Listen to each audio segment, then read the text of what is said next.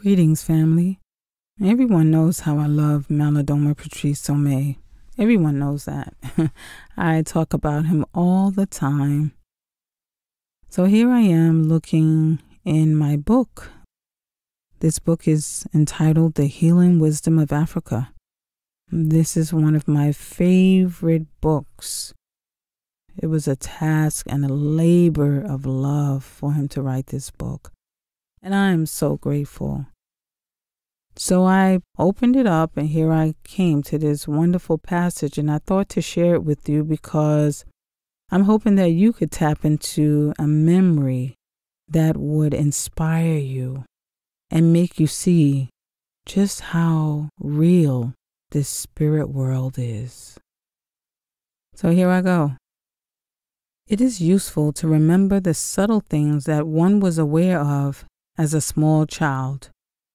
The memory of being tucked into bed at night by your parents who turned the lights off as they left your room, followed by the appearance of a loving being who nourished your imagination, just as fairy tales do, cannot and should not be forgotten. Most of us will realize that we had a relationship with the parallel reality that surrounded us in the geography where we were born.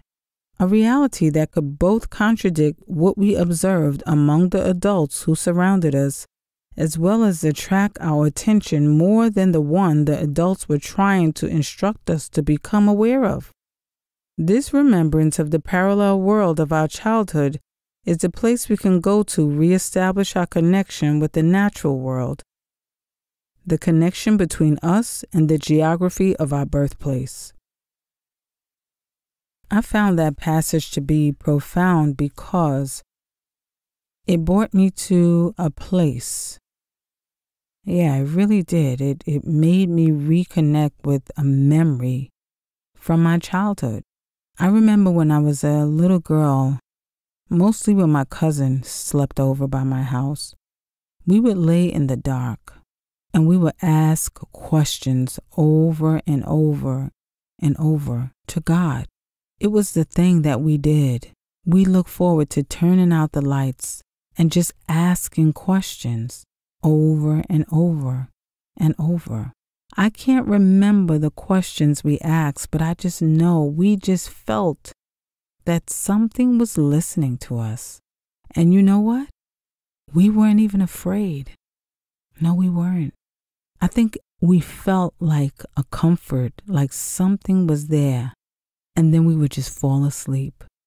But it was something that we did every time my cousin slept over, when the lights were out. And as you and I know, when the lights are out and the room is dark, that's when the spirit is most present. And it gives me a feeling of comfort, knowing that the purity and the clarity that you have as a child, the innocence, you feel that closeness to the spirit world, the world that you were once a part of, that you lived in before you came into flesh, the world in which we will all return to.